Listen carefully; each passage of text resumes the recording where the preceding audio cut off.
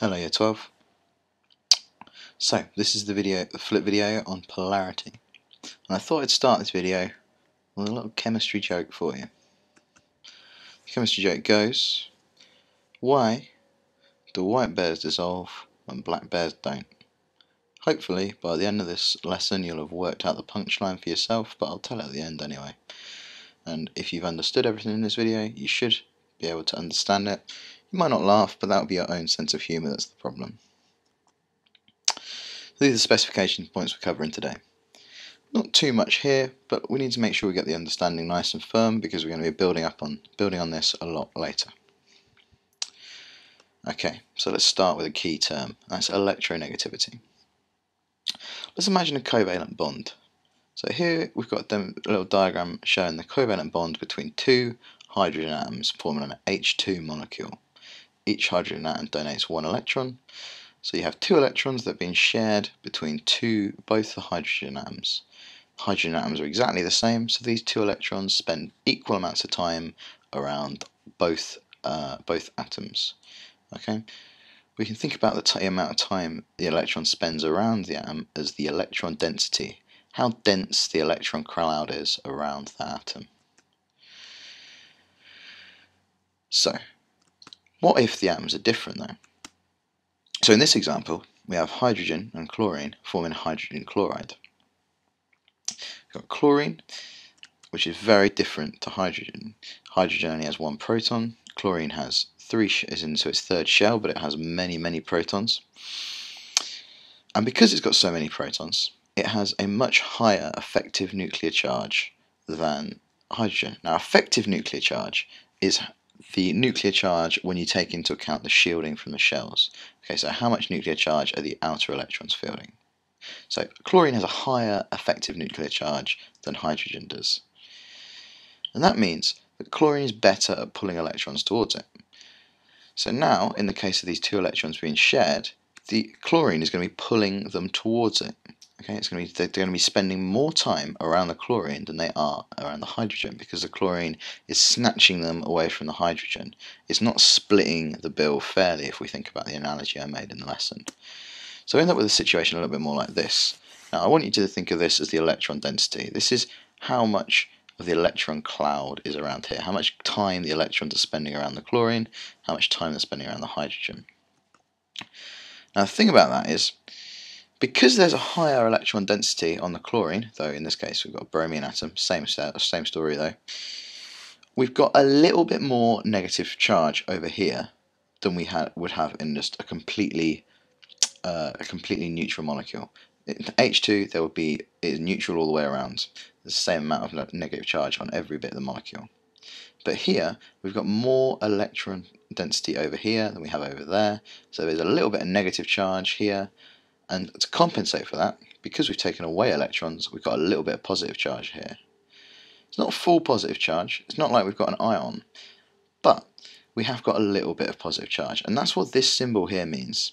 This is the Greek symbol delta, it's the lowercase delta, and that means a little bit, so we've got a little bit of positive charge here, and a little bit of negative charge over here. Okay, so we've got two poles to the molecule. That's where the word polar comes from. A polar molecule is one that does not have a charge that is the same across all of it. Now the fancy word for that is homogeneous. Homogeneous means the same everywhere. The charge is not the same everywhere on this molecule. There's a little bit positive charge here, and there's a little bit negative charge here. Now on this diagram down here, I've shown what is called the dipole for the molecule. Now a dipole shows the direction of the polarity. It shows it starts at the positive pole with a positive sign, but the positive sign extends into an arrow which points towards the negative end. So the dipole is like an arrow with a cross at the end that points from the positive side of the molecule to the negative side. Now because there's only two atoms in this molecule, it's a linear molecule, the dipole is always going to be flat along in the same direction as the molecule.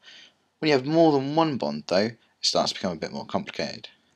So here we have water.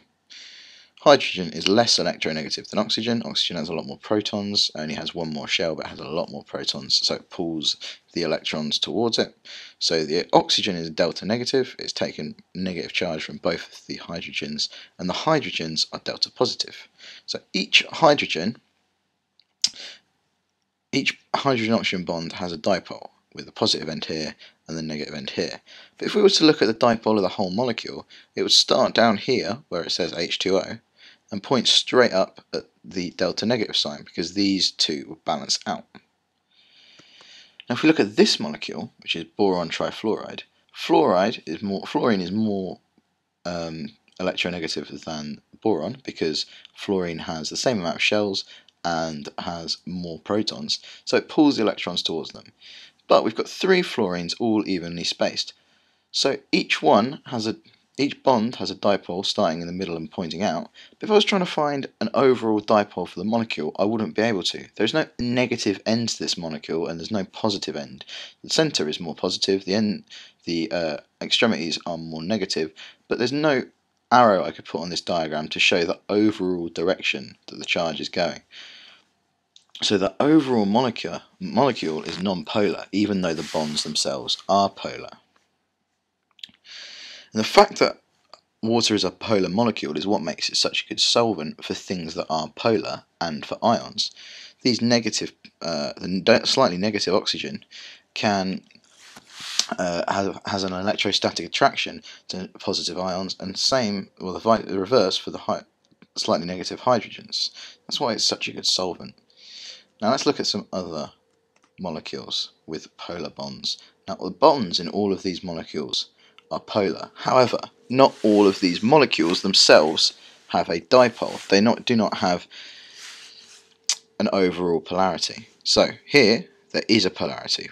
The polarity starts at the hydrogen, it moves to the chlorine. Positive end, negative end. Same case with ammonia. The ammonia has 3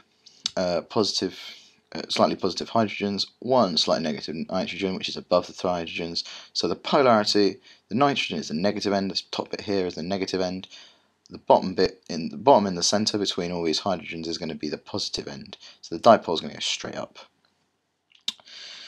Now if we look at this molecule, which is carbon tetrachloride, or tetrachlorocarbon, tetrachloromethane, sorry, we have 4 polar bonds. However, they are all pointing in opposite directions, which evens out. It evens things out, so we don't have an overall polarity. Same with boron trifluoride. However, if we take these 3 chlorines and replace them with hydrogens, we now have a polar bond pointing upwards and non-polar bonds here.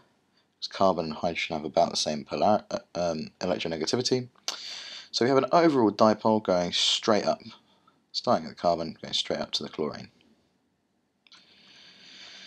The final thing we need to think about is the trend in electronegativity in the periodic table. And the trends are very, very similar to the trends in ionization energy, because if you think about it, the ionization energy is the measure of the attraction of an electron to an atom. So any argument you can use for why something's got high ionization energy is the same argument you can use for why something has a high electronegativity. Now the numbers here, I don't need to worry about too much, are called the Pauling electronegativities. Essentially, the higher the number, the more electronegative the atom. So fluorine is the most electronegative atom in the periodic table because it has the best trade-off between not very many shells, so there's not very much shielding, and lots of protons, so there's a lot of attraction. And then as we go along this way, we've got fewer protons, so it goes a little bit lower. See, the nitrogen and oxygen are both quite electronegative, but it tails off.